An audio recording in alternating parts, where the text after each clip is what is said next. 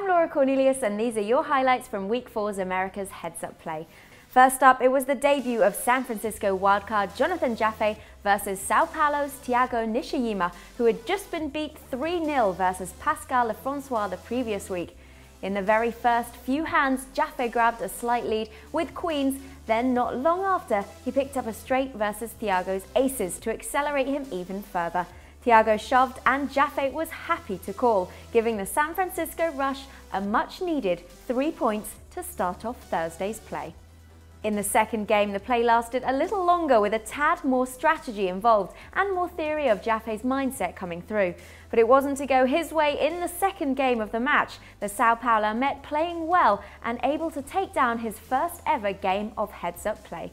It meant the Mets were still bottom of the standings on 36, but only 1 point away from the Las Vegas Moneymakers on 37. The third game was the decider between San Francisco and Sao Paulo, and everything was to play for. Nishijima took a slight lead and maintained it throughout the first 20 hands of play.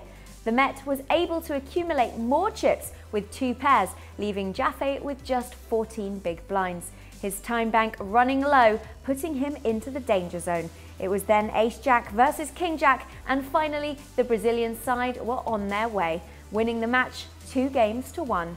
This took them to 39 points ahead at this point of San Francisco, LA and Las Vegas.